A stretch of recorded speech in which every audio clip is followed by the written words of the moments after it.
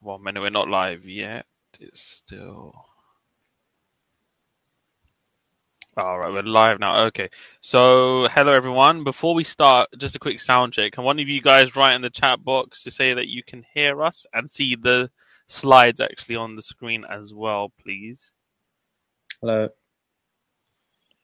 And I'll turn off my camera. No one wants to see me. Hi, can you hear me? Anyone?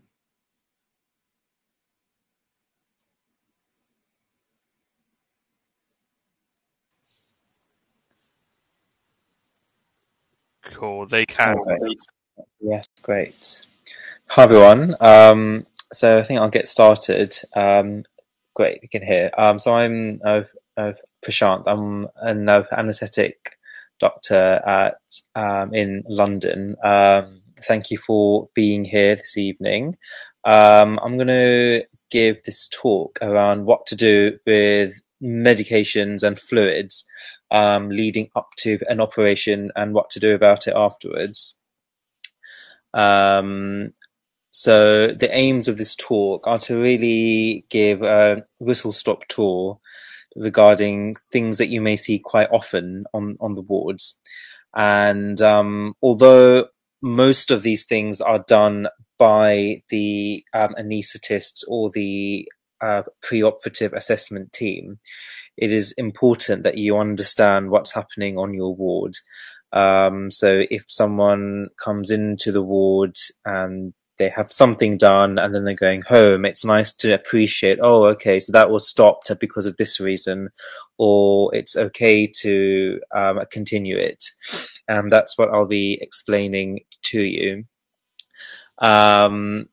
So, and just before I go ahead, I will say that although there are guidelines in place, you will find, if there are any students here or certainly doctors already, there is a lot of deviation from what should be done. So I can only say what is advised, but you will find that in the real world, things are like, well, this medication should be stopped, but actually we'll not. So as long as you can understand the rationale or what generally happens, that's what you can take away from this talk. So these are the list of things that we'll be discussing, and hopefully you will get something from it. So when you think about surgery, it's extremely important that you have clearly in your mind, is this operation one that was planned to happen from many days or many weeks or many months ahead of the date, or is it something that was unplanned?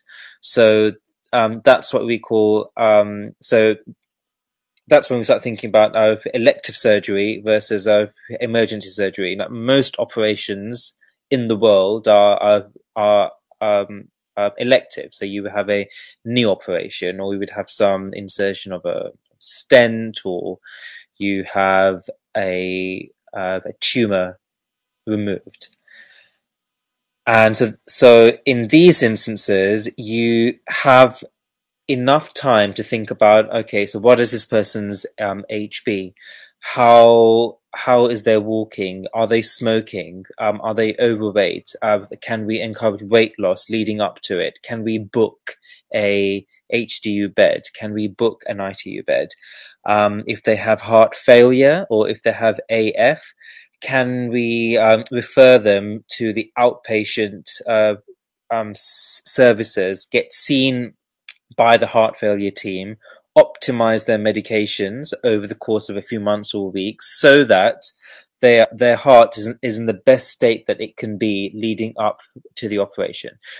Same with if someone has very bad asthma or very bad COPD, are they on the correct inhalers? If they have diabetes, are they on the correct medication at the correct dose so that the HbA1c is at an optimum level? So this is what we mean by the optimization process. And certainly if any of you are applying for anesthetics, if you can discuss these things at your interview, this is what makes you stand out in the interview process. So that's all when you know the operation is occurring. On the other hand, you get emergency surgery, and that is what's called NC-pod or C-pod. If someone says, "Oh yeah, let's book the patient on the C-pod list," that's what it means. This is unplanned surgery. This is a surgery that needs to happen immediately. So perhaps someone has been run over by a bus and been brought into the hospital, or if someone has appendicitis and it needs to be done within the day, or someone has a ruptured ectopic, or someone needs to have a CAT2 cesarean section. These are all emergency operations, and anything can walk in through the door. You have no idea at the point of them walking in what their heart is doing, or what their lungs are doing, what their blood sugar is doing. You don't know if they have had a heart attack last month, and if they have badly controlled diabetes. And these patients are often, but not always, quite they are lacking in the reserve because they haven't been eating for a day, because they haven't been drinking for many days on end, because they've lost all their fluid. So this is what you have to thinking about. But most importantly, as when you talk about this and this slide here, is that you cannot control if they've just had their warfarin, if they've just had their clopidogrel, and you have to think about what you can do. So this talk will be talking about what you can do if someone has a date or even a time for their operation, and they're on all these medications, and what you can do. And this can be, we're going to operate in 1 hour. What do we do about their aspirin? We're going to operate on them in 3 months. What do we do about their dose of the metformin, certainly leading up to the operation date and on the morning of? And really, when you think about surgery, the reason why we have to think about why we have to alter the dose of the medication, or if they receive it at all, is because you are intentionally making them not eat, you are making them not drink, you are affecting the way that their gut will absorb things. You may be inducing an AKI or making their AKI worse. You are if they are there for emergency surgery, they are most likely in a sympathetic state. They're having a surge of adrenaline that will put up your sugars, that will play havoc with all your normal functioning of the way that your body works. And of course, certainly having a laparotomy is like being run over by a bus. Your body experiences that same stress response, and it really is really important that you can optimize people's medication. So the first thing, or even if it's the only thing that you can go back after this talk, is this: being nil by mouth does not mean that you take nothing. If you are nil by mouth from 8 o'clock in the morning and you are due to take aspirin at 8:30 in the morning, and you are allowed to do so, you can have sips of water. And this is so important, because I see many people who unfortunately have systolic blood pressures of 190 whilst under a general anesthetic, because they have missed their morning dose of amlodipine, because they have been told to not take your regular medications because you are nil by mouth. That is not what it means. Nil by mouth means don't eat anything, and certainly don't have large amounts of water leading up to 2 hours before your planned operation. But you can have sips of water to have your medication, and that is really important to understand.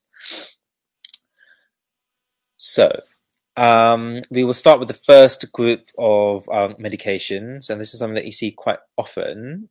This is anything that makes your blood thin. So let's take this man who I've just made up, but you will see quite often. It's a guy who's elderly and he's booked to have a planned operation, let's say in 1 month's time, to have changes of stents which he has had inserted a few months before in one of his ureters. This is a man who's got COPD, he's on home oxygen, and he's got bronchiectasis. So clearly he's got very bad lungs. Lastly, he had a heart attack and he's on dual antiplatelets, but his renal function's okay. And then so the plan is to do this operation under a spinal anesthetic. So you inject some local anesthetic into his subarachnoid space. You make his belly button downwards numb. And then, so you have to think about, what do we do about the fact that he's on aspirin and clopidogrel? So, the fact that he's having a spinal anesthetic means that you have to be very careful about if someone's blood is too thin. That aside, you also have to think about you're having an operation. So even if it's under a general anesthetic, where there is no risk of bleeding into someone's spine, what are you going to do about this patient's aspirin and clopidogrel? So this is what we do. For most operations, you can take aspirin. And that is the kind of general rule. There are some things where you don't want even a drop of blood, such as surgery on the eye, if there's a certain risk of particular bleeding. But certainly, most operations, it is okay to take your regular aspirin. However, clopidogrel, no. You will find that most patients have been instructed to stop clopidogrel a week before the date of their planned operation. Obviously, if someone has just walked in through the door with a ruptured spleen or a ruptured gallbladder and they've had the clopidogrel that morning, that is a bit of a minefield, and you have to talk with the hematologists and the surgeons as to what the bleeding risk is. If there is any chance it can be managed conservatively until the clopidogrel is less of a risk. But for most instances, it is okay to be on aspirin. And that is something that you should understand. And I know it's very annoying when people are giving a lecture and they say, "Oh, just read this." However, this document is excellent. If you have it on your phone, that's even more excellent. And it's written by the AGBI. And I'm not going to go through this table, obviously, but this unambiguously clearly explains to you how long you have to wait after receiving any antiplatelet or any anticoagulant to receive a spinal anesthetic. And by that, you can infer how safe it is to have a laparotomy, to have someone's appendix removed, etc., etc. If there is a bleeding risk with the operation, you can look at this and kind of think about, oh, actually, if it's safe to insert a needle into someone's subarachnoid space after this time, it's probably safe to do this. However, each hospital has its local guideline, and you will find that each hospital does unfortunately vary. So as you can see, again, it clearly explains to you, the patient's on rivaroxaban at this dose, their renal function is this, therefore you would want to wait this amount of time, etc., etc. And things like this are very clear, and I know it seems a bit of a kind of easy way out for me to say, and look at this table, but this is what happens in the real world on a day-to-day basis. People look at this and say, "Oh, let me just load this up on my phone. Let me look at it." But if you can understand that aspirin is safe to take for most operations, that's something that you can take home with you. And again, another chart like that. So the other thing that you see really routinely, and is very important, is enoxaparin. Now, pretty much every hospital in the UK will administer enoxaparin at 6 o'clock in the evening. It's a subcut injection. Most patients will receive a prophylactic dose, and if they're a normal weight and a normal renal function, they get 40 milligrams. Now, if they have received it at 6 o'clock in the evening and they are already in hospital and they've been booked to have an operation in the morning, that's fine, because after 12 hours, that clexane at a prophylactic dose will be out of their system. So if the operation is booked for 8 o'clock in the morning, that's completely fine. And you might get bleeped by the ward saying, oh, they are due for an operation in the morning. Is it safe to give the clexane at 6 in the evening? Yes, it is safe to give, assuming they have a normal renal function. Some other people may be in hospital because they're being treated for a PE or a DVT, and they are being bridged because they are normally on warfarin. So you want to switch to a subcutaneous anticoagulant such as enoxaparin. They're on a higher dose, and those people, if they're on a treatment dose of enoxaparin, which again is normally administered around 6 o'clock in the evening, you have to wait a whole day. So in these people, you have to be careful about when you do the operation. So you have to be mindful that if they're on the treatment dose, which is 1.5 milligram per kg, if they have a normal renal function, or if they have an impaired renal function, it's 1 milligram per kg. You don't need to know this, but it's nice to have in your head. You have to wait a whole day. So if someone is booked on the emergency list, you will want to do that operation in around the late afternoon, perhaps, if they are receiving their clexane at whatever time is appropriate for that. So this is why it's very important to look through the medications. Even at the point of sending them off to sleep, it's important that you check the drug chart, because sometimes drugs are administered on the ward and they aren't put onto their chart immediately. So, and I've had a few times where I've been thinking about doing a spinal anesthetic, and it turns out the patient has received enoxaparin 1 hour before, but it wasn't documented. So that's a good thing I've checked. So aspirin, we've talked about, enoxaparin. I mean, you can go through each and every anticoagulant, but that's beyond the scope of this talk. But aspirin and enoxaparin are the things that you will be seeing most often on the wards. So that's why I've discussed those two things. So we talked about heme drugs. And now we're going to talk about things to do with the heart. So mostly blood pressure medication. Now, the control of blood pressure under a general anesthetic and during an operation is extremely important. If you are persistently hypertensive and you are having what is essentially a hypertensive emergency during an operation, that is bad. It puts a huge strain on the heart. You are at risk of having an MI during an operation or after you wake up if your left ventricle has had to produce a mean arterial pressure of 160 throughout the time of the operation. That's just a little picture that I've put on the slide there.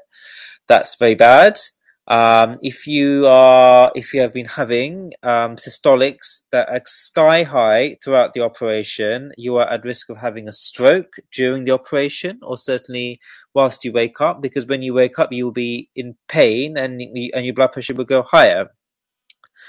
So you don't want to have strain on the heart, and you don't want to have a strain on the blood vessels in the brain. So it's very important that you take the control of blood pressure seriously. And again, if someone is having elective surgery, and you can see the blood pressure is high at home, that's the perfect opportunity to refer them to their GP and say, "Dear GP, this patient is booked for an operation in 3 months' time.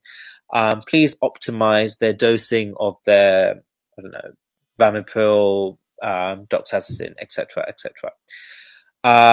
So in terms of what to do for blood pressure medications under a general anesthetic, so all general anesthetic agents and all spinal anesthesia makes the patient vasodilated, so their MAP drops. However, we have seen, and it's been very clearly demonstrated, that it's your ACE inhibitors and your ARBs which drop your blood pressure much more so than your calcium channel blockers. So, if you are on amlodipine, that is entirely fine to take on the morning of the operation, assuming that you're not hypotensive. But you do not want to take your morning dose of ramipril or enalapril or losartan. Okay? If you're on a beta blocker, it is entirely fine to have it. And I see so many people who don't have their morning dose of their bisoprolol or their morning dose of their amlodipine, and it really plays havoc with their blood pressure intraoperatively, because then you're left. So if the patient has had their operation at 9 in the morning, they're woken up at lunchtime, their BP is 190 by mid-afternoon, and it's really annoying because it could have been easily avoided. So, as I said, hold your ACE inhibitors, hold your ARBs. Please take the calcium channel inhibitors, and please take your beta blockers. Obviously, if they are in hospital because they are having sepsis or septic shock as a result of the biliary sepsis or the appendicitis, then they wouldn't be receiving their antihypertensives anyway because they are hypotensive and unwell. The other thing to mention here is diuretics. Now, what people do about diuretics is quite variable. The problem with going for an operation is you are often making the patient a bit dry.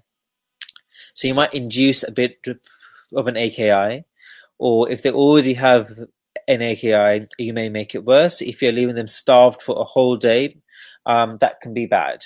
So that's why some people say you want to hold diuretics. There's no clear consensus, and each hospital is different, but that's just something to keep in mind. Right, anti-diabetics medication, which is really the main thing of this talk, and everything else is not as long. Fine. So, sugar is important. If you have badly controlled diabetes by virtue of a poor HbA1c, that is bad. And if you're booked for elective surgery, it's really important that you can control your blood sugar in the months leading up to your operation. It has been shown to have poor wound healing. You have very deranged BMs lead on the day of you being fasted. You have sugar issues during the operation when you wake up. And if you have badly controlled diabetes, it means your macrovascular complications are already higher anyway. And if you're having the stress of a knife in your abdomen during the operation, compounded by the fact that you have bad arteries going into the operation, that does put your risk of having a post-op cardiac event higher. So, when you think about what to do about someone who has diabetes, you just have to have a clear framework in your mind, and that can be answered by 3 things in your head. The first thing to ask yourself is, do they take insulin or not? Now, I don't like the way that people talk about diabetes with type 1 and type 2, because I feel that isn't important. Because you can have a type 2 diabetic who takes insulin, and for all intents and purposes, they are type 1 diabetic because they are needing insulin. So what we do about it, we treat them as if they are type 1 diabetic. So don't think about type 1 or type 2. think about, are they dependent on insulin or not? Because that is what is important. So that's the first question to ask yourself. Number two, how many meals are they going to be missing? Now, if someone having planned surgery, and if they are diabetic, they're normally first on the list. If for any reason they're on the afternoon list, they should be having breakfast, because you can eat 6 hours before your surgery, and most lists start at 2. So as long as you eat, as long as you have your last mouthful by 8 o'clock, that's okay.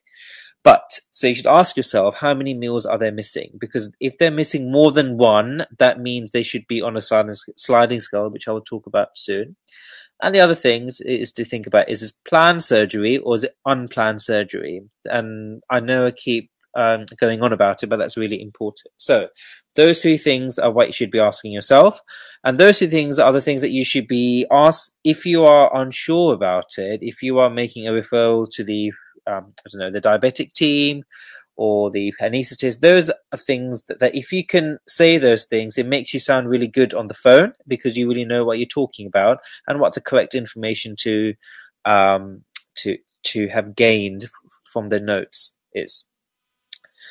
So if you're having planned surgery, and so let's say that someone is going to have surgery on January, and you see the HbA1c taken yesterday's 90, that of course you can optimize it. So you can refer them to their GP or the diabetic team and start thinking about what you can do about it.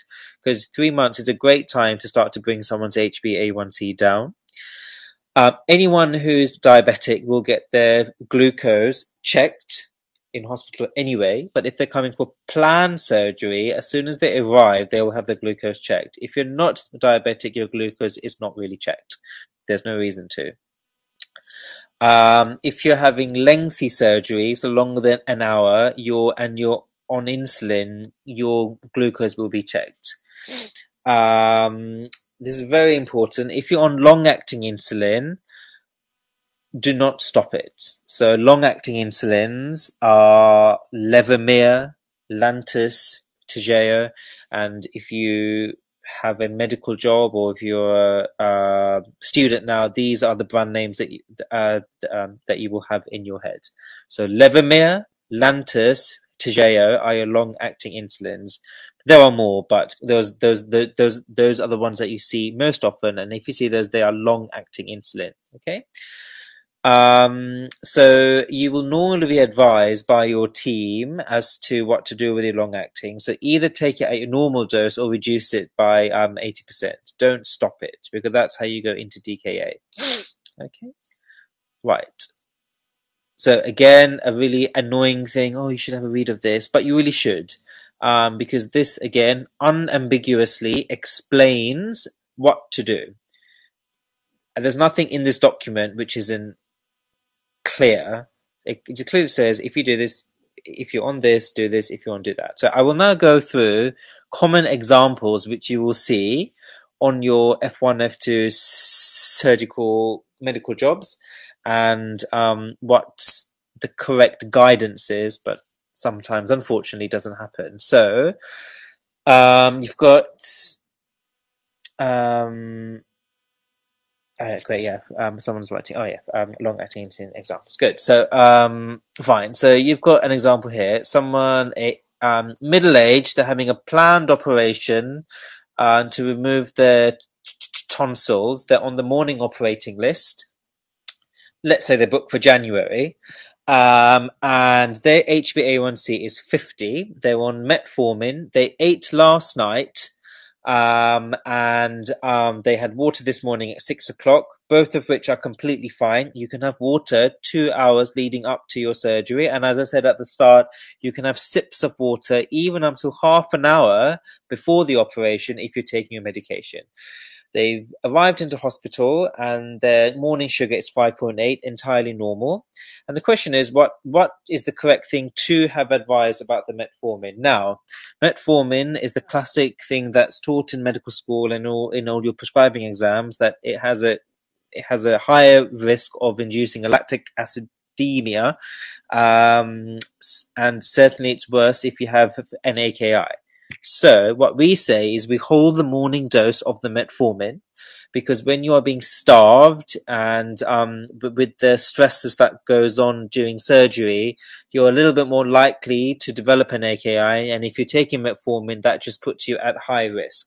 Certainly, to stop a dose of metformin is not going to cause harm with your blood sugar control, and that is what you will see when you write the discharge letter. Just ensure that the patient understands that they have to go back on their metformin. Okay. Example 2. So this is the other example. Now watch how the slide changes now.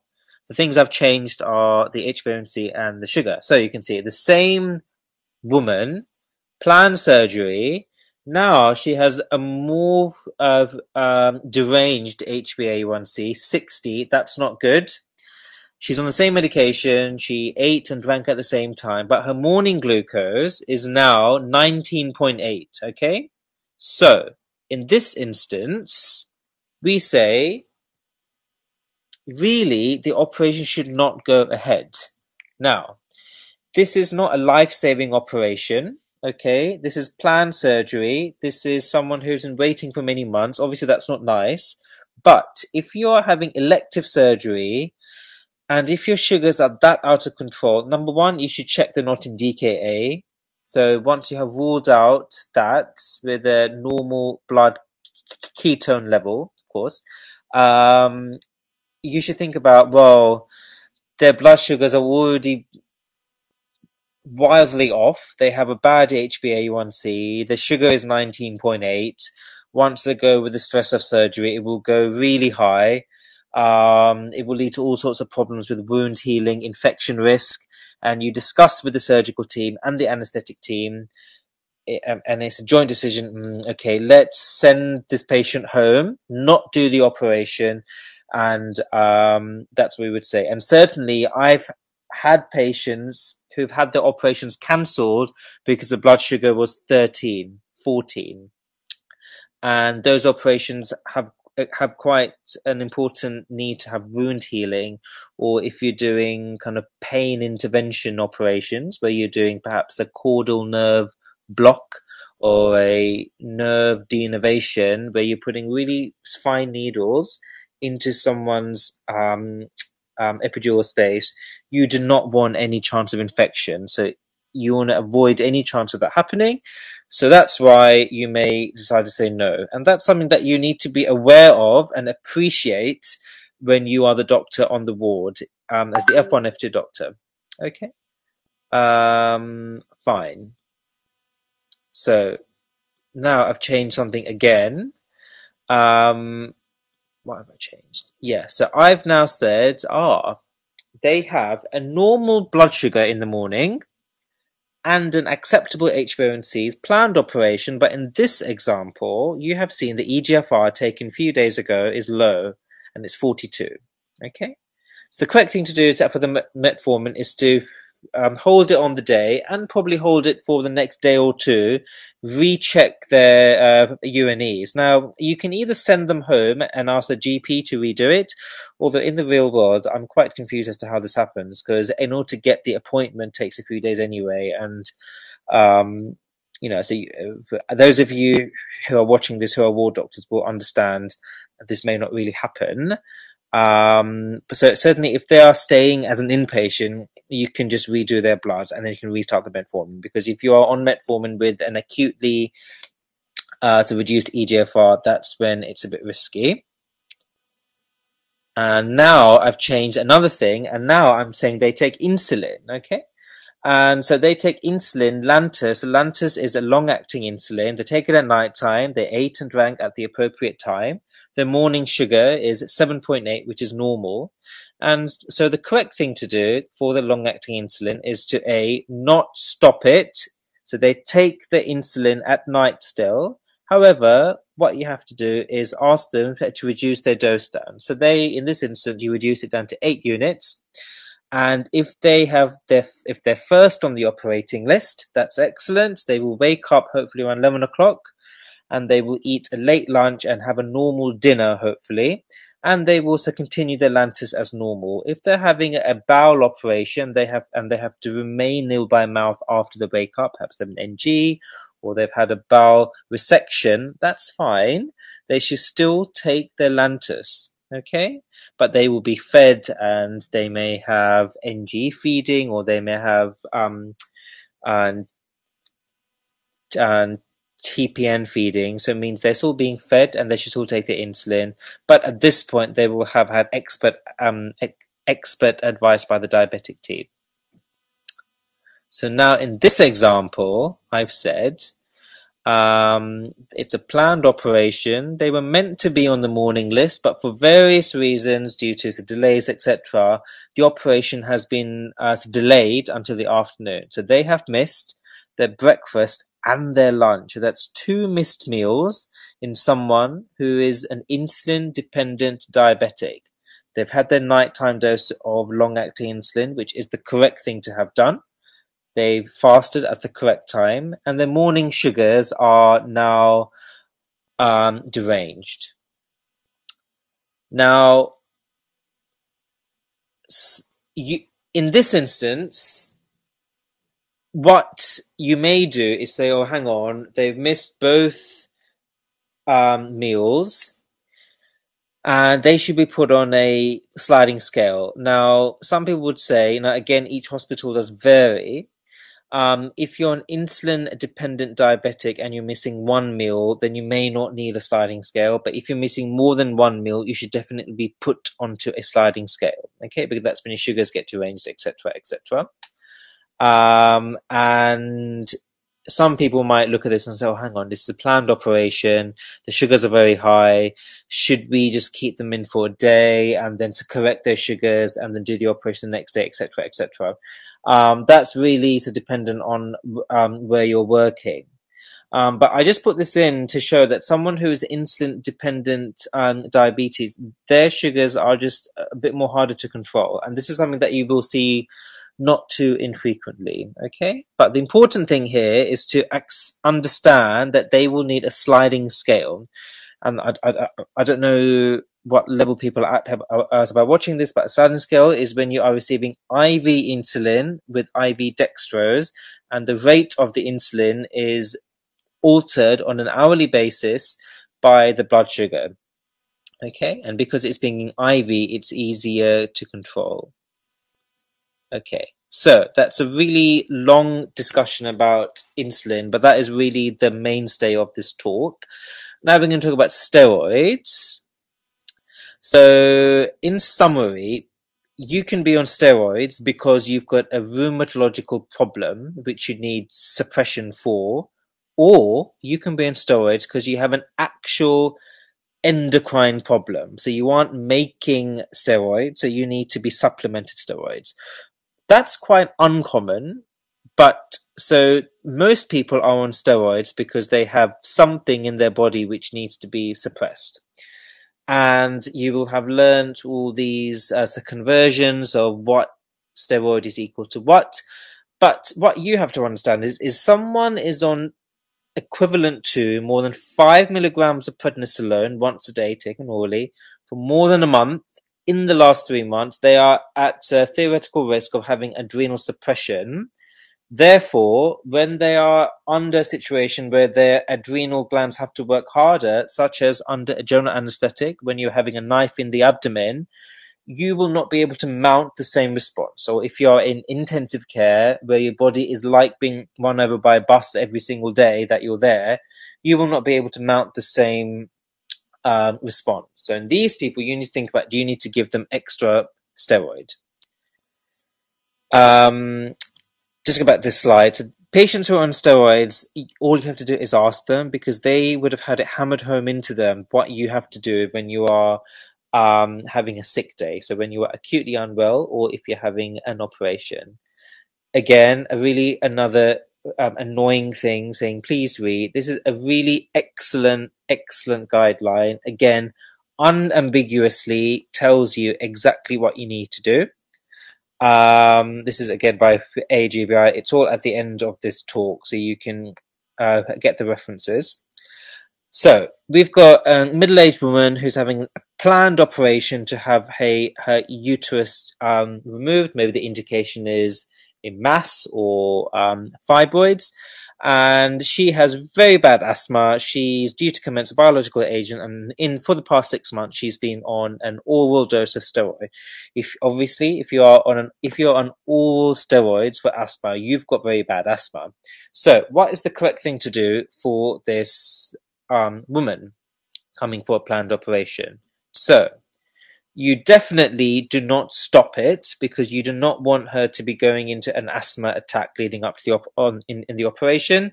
Asthmatics are at much higher risk of having bronchospasm under a general anesthetic, which is an anesthetic emergency, which is outside the realms of this talk. But yes, so the correct thing to do is to supplement this woman with IV steroid at induction, because that will tide her over for the to be able to help her mount a stress response whilst the operation is going. Now, the guidelines are this: to give 100 of hydrocort and a 200 milligram infusion over a day.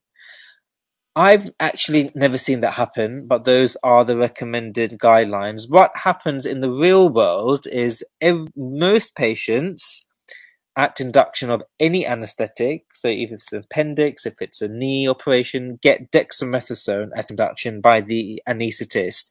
Not because they have any reason to from an endocrinological point of view, but because dexamethasone works as an antiemetic at a dose of 0.15 mg per kg, which normally works out to this dose, 6.6 mg per individual. Therefore, they don't receive any extra steroid because they are receiving such a high dose of dexamethasone.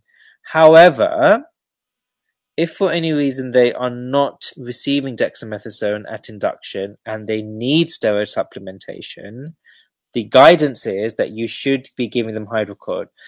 In the real world, again, what you might see, some people are getting dexamethasone and hydrocortisone, which isn't really the guidance.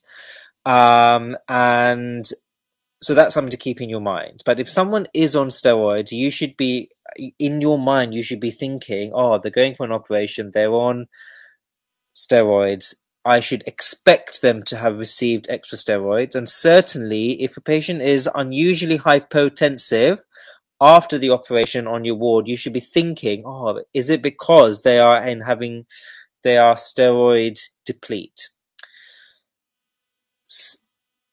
As I said before, people can be on steroids long term because they need it for some rheumatological issue, or they have an actual adrenal failure. If this is the case, they definitely do need to be given hydrocortisone, even if they have received dexamethasone for antiemetic indication at induction, because you will recall from all your talks at medical school, some steroids are glucocorticoids, some are mineral.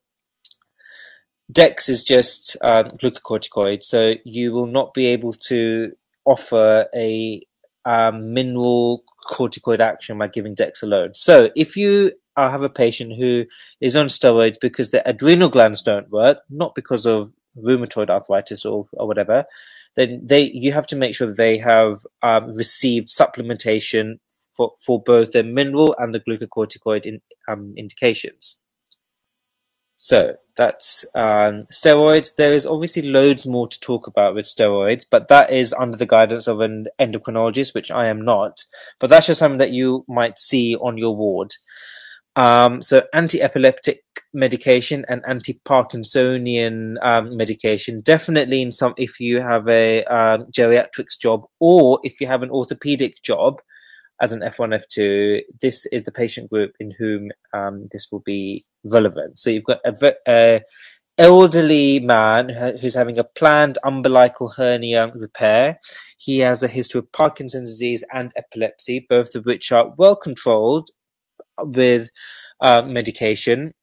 He has been smartly booked first on the morning operating list.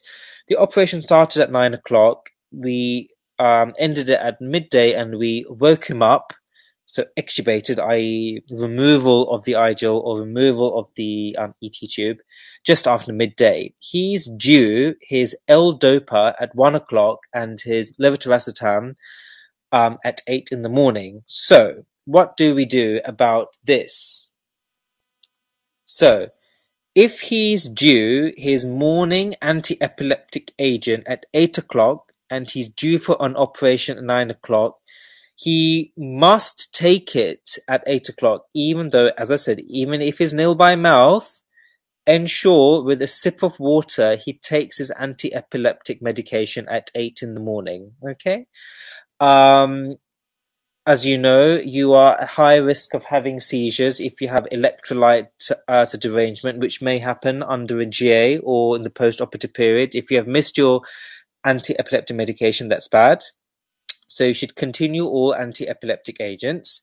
There are really wonderful interactions with some analgesic agents and some anesthetic agents with some anti-epileptic agents, which are outside the realms of this talk, but they should continue their anti-epileptic agents. If for treatment of the Parkinson's disease, they're on dopamine agonists, so L-DOPA, it is crucial that they receive it as close to their time as they can. So, as hopefully they're extubated at around midday and they are awake enough that they can swallow their oral medication by 1 o'clock and you avoid interruption at the dosing regimen. So, if you have someone on your ward who is due medication at 11 o'clock in the morning, and the operation is at 9 o'clock in the morning, that's not great. So you may try to plan them so the operation happens in the afternoon, etc., etc. And this is the kind of logistical housekeeping things which can be an absolute nightmare on the ward. But these are the reasons why. And that is it for anti-epileptic and Parkinson meds. Don't stop them. Okay. Oxygen. If someone is needing oxygen for any reason leading up to the operation, obviously don't stop it. I think it's excellent practice to document what they are saturating and at what FiO2. It really annoys me when I read a discharge letter in someone who has COPD and their baseline sats are not documented, because when they get admitted in a few weeks' time with IE COPD, it's really hard to know if they have normal sats or not. So that's important, okay? They may be on long-term oxygen or they may be acutely needing oxygen because they are splinting because they have an abdominal issue. They can't take a deep breath and they're needing oxygen because of that. They may need oxygen because they're an inpatient and they have developed a HAP whilst also having a ruptured bowel, etc. Obviously, needing oxygen immediately increases your risk for anesthetic complications at induction of anesthesia, because when you're induced, your FRC, which is the volume, which is your volume in your lungs, which is at the end of expiration. So anyway, this is not an anesthetic talk, but anyway, you will need much greater levels of oxygen once you are sent to sleep. Once we make you stop breathing, you will need a higher FiO2 whilst the operation is happening, and you will need a greater need for oxygen once you wake up. So that's very important that everyone knows that patient is on oxygen. Now, CPAP, if a patient is on CPAP at home at night, and if they're having planned surgery in many weeks or months, or if they're having emergency surgery, it's really important that they bring the CPAP machine in so that it can be used at night on the ward. Because if they're already a little bit drowsy by having received opioids, and they go to sleep at night, we already know they are obstructing their airway because they are using CPAP at night for OSA.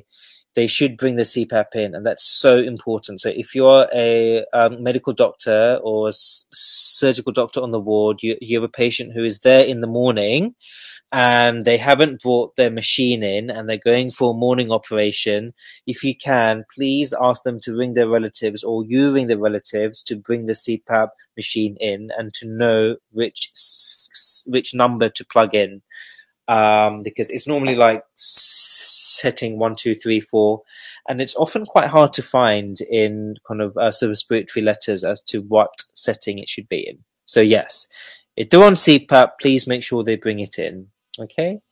Obviously, there are some operations where you don't want to apply a tight mask on. So some max fax operations, some ENT operations, some thoracic operations, because of the pressure that the CPAP generates. That's all quite rare things. But yeah, so oxygen CPAP. So those are things to keep in your mind. And it's in this talk because oxygen is a drug. Analgesia, sedative agents. So whatever they're on, do not stop it. If they're on morning gabapentin, if they're on morning amitriptyline, do not stop it, because these patients have built a new starting point. So you want to start the anesthetic, start the operation at that set point, whatever their set point is. Because if you stop it, they will need a hell of a lot more opioid than they otherwise would. And these patients already have a higher need for opioid because their enzyme induces. And control of pain is important.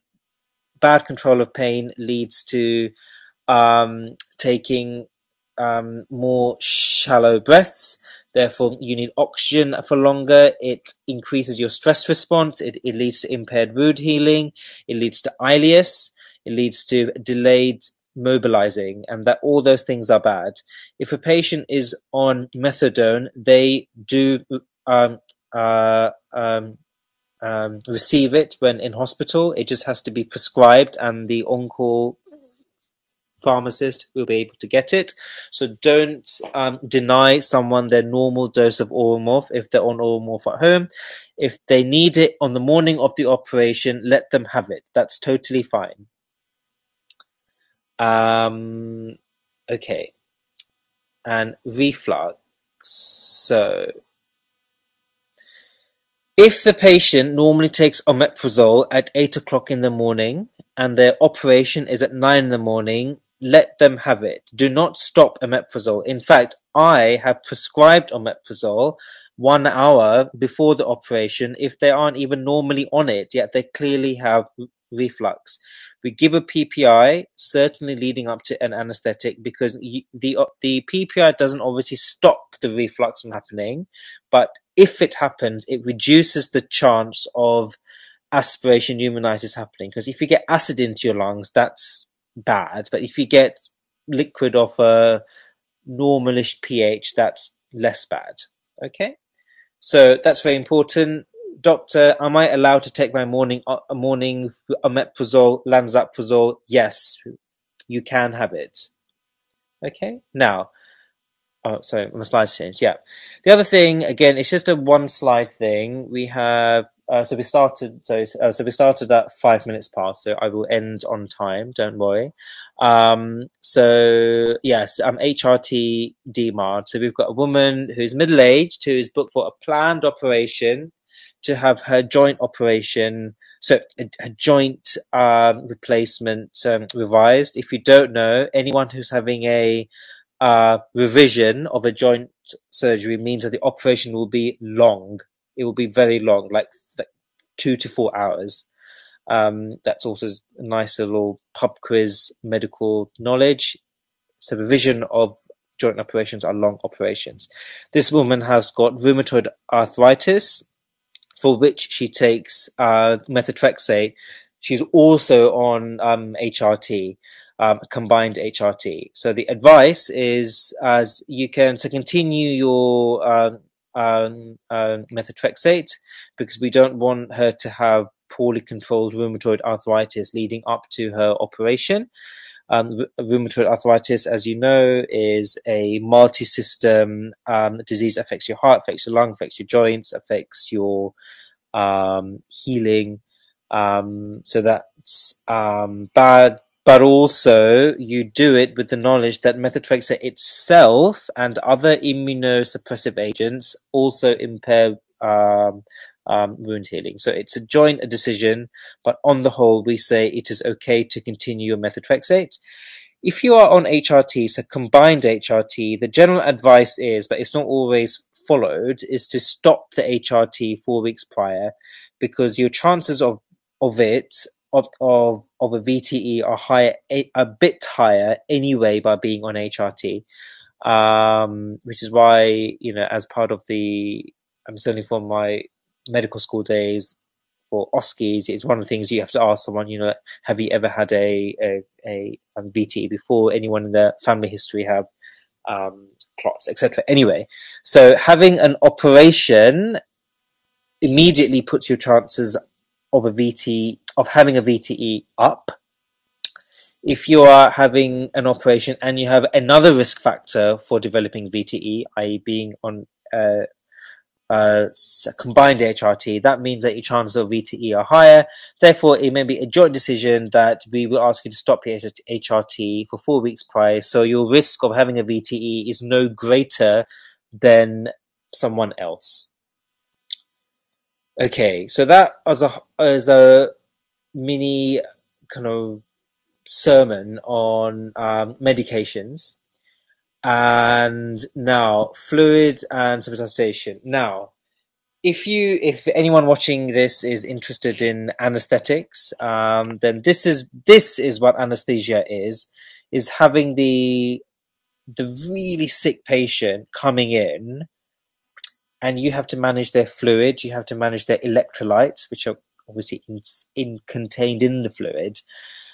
They are acutely unwell, and they are on warfarin, and they've just started to bleed, or they have a hole in their bowel and they've taken their morning dose of clopidogrel, or they are hypotensive because they've lost a load of fluid in the last few days, and they have unfortunately taken the morning dose of Ramipril. They've also not been able to take their insulin for the last 2 days because they've been too drowsy, and now they're in DKA, but they need an operation. So all the things that I've been talking about in the last 50 minutes or so comes into play when you are the on-call anaesthetist for emergency surgery, and you're presented with this man. So this is a man, 1 day of abdo pain, had a CT, still in resus. He's got a hole in his bowel and he's got ischemic bowel. The ischemia has led to a lactate of 8. He's very dry. He's got a base deficit of -6 because he's been diarrhea for the past few days. He's hypokalemic. He has an acidemia with a pH of 7.1, and you're looking at the gas thinking, oh God, he's got so potassium of 2.5 and a pH of 7.1. If I induce this man for an anesthetic, he is very likely to have likely to arrest at induction. Also got an AKI, also got an HB of 68, so his delivery of oxygen is going to be very impaired, and he's hypotensive, and he's needing oxygen.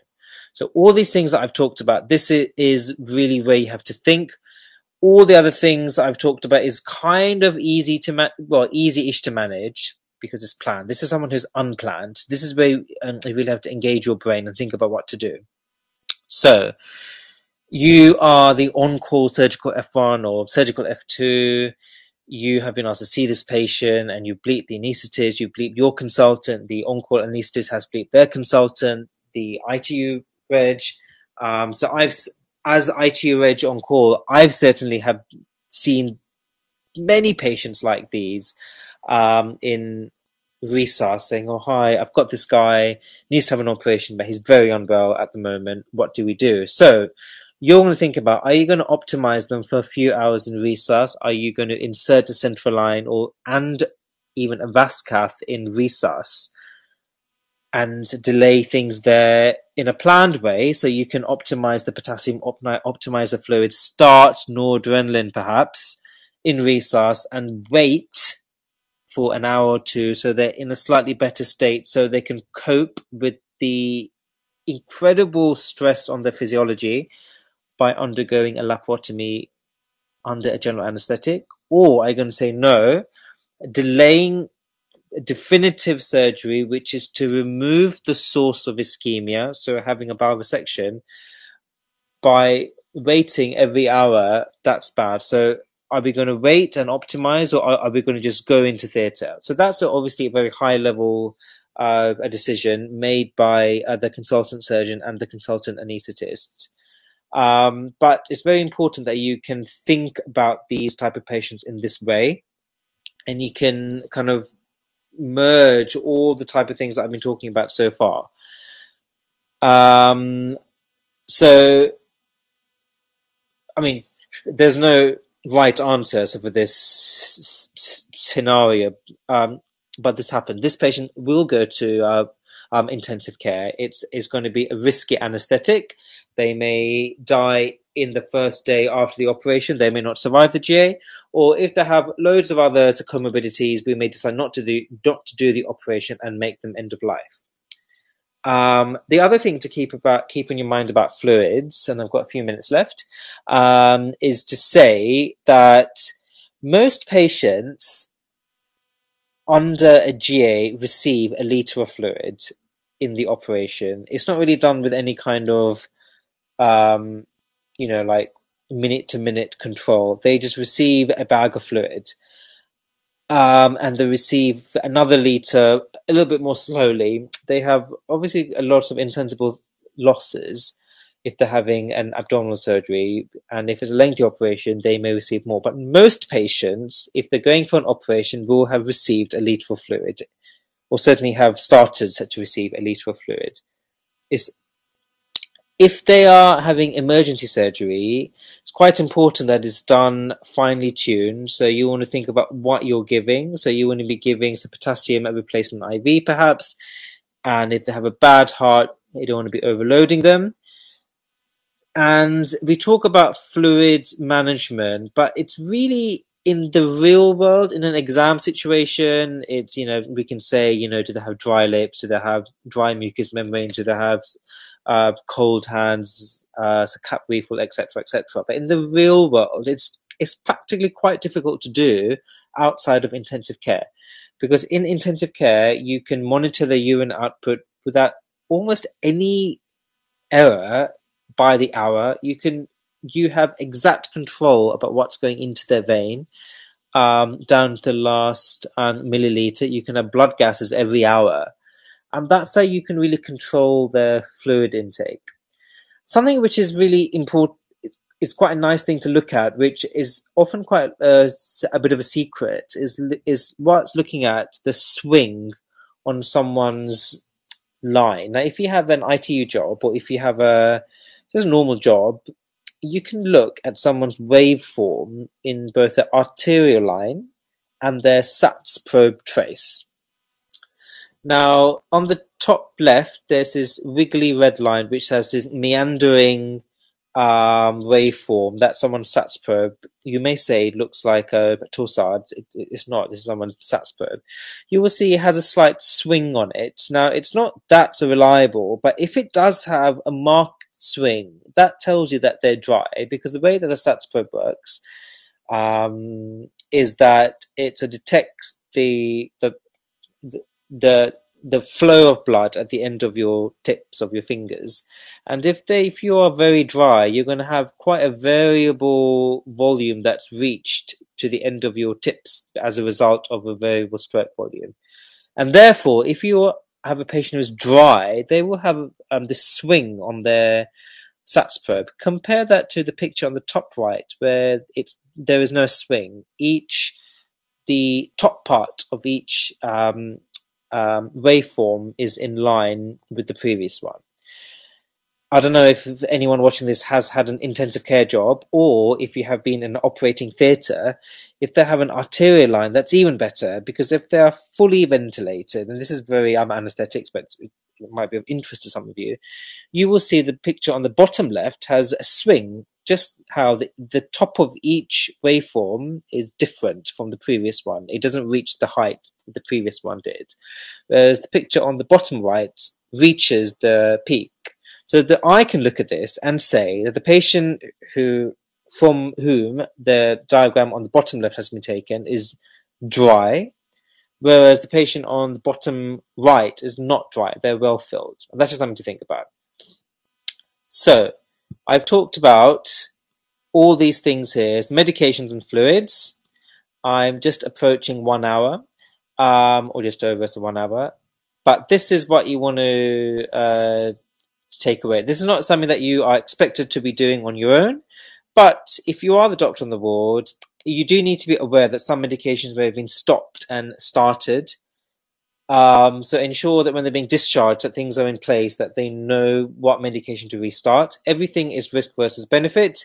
Someone could bleed by having an operation whilst having a high dose of antiplatelet or anticoagulant, but there's also a delay. There's also risk by not doing the operation. Guidelines are guidelines, and you will have seen that if you are a doctor who has worked at lots of different hospitals, you know that each hospital has such various guidelines. And just as a little plug, if you have liked the last 2 slides that talked about with that very sick man in resus, and if you want to control someone's pharmacology and physiology down to the last stroke volume, down to the last blood gas, etc., and you find that interesting, then I would strongly recommend that you consider a career as a doctor in anesthesia. So that is what I wanted to talk about in this slide. That's exactly 1 hour. These are the references that I've taken it from. I, again, really, really do recommend reading those, and I don't mean to be annoying by being a speaker saying, oh, you should read this book, you should read this article, but those 3 documents cannot explain it any better than I can. So that's the end of my talk. If anyone has any questions, please feel free to type, but otherwise Amarinda can guide me on what I need to be doing now. Hello. Right, that was really good. Yeah, I learned about the arterial and the pulse oximetry thing actually, ironically, a few weeks ago. Oh yeah, good. And to hear it from yourself, I was like, wow, okay, it wasn't just my consultant talking some voodoo to me. That's cool. But yeah, as Prasanth just said, if any of you have any burning questions, please type them in the chat, and he will use his knowledge to answer them. And you will all be getting certificates of attendance after this as well. And you will actually be getting a certificate as well, Prasanth. Oh, which I'll send to your email just for your portfolio. Oh, great. Thank you. That's it. That's all right. So we'll give them 5 minutes for any questions. Mm-hmm.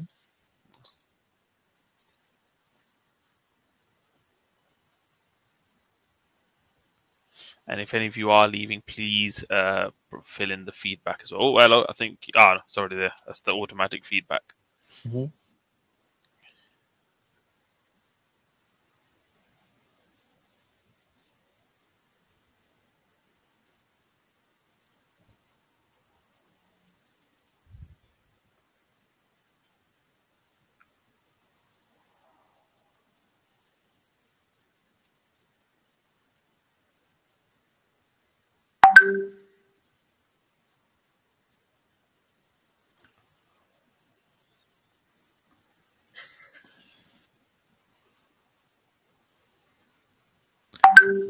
Oops, right, let's see if there are... One more minute for questions, and I think we'll call it. It was very in-depth, though, I must say. In a good way. In a good way. No problem. That's it.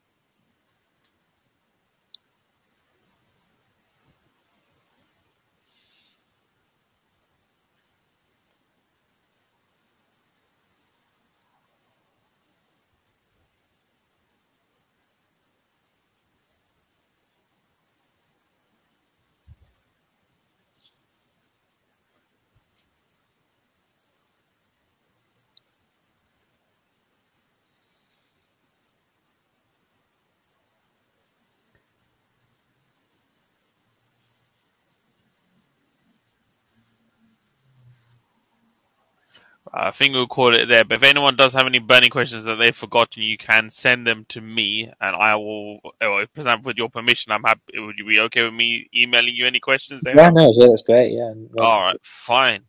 Cool. Then thank you very much. That is the end of the talk. Have you got anything to add? No, not for mine. Thank you, All right. guys. Perfect. All right then. See you later. All the best. Have a good night. Bye, everyone. Bye.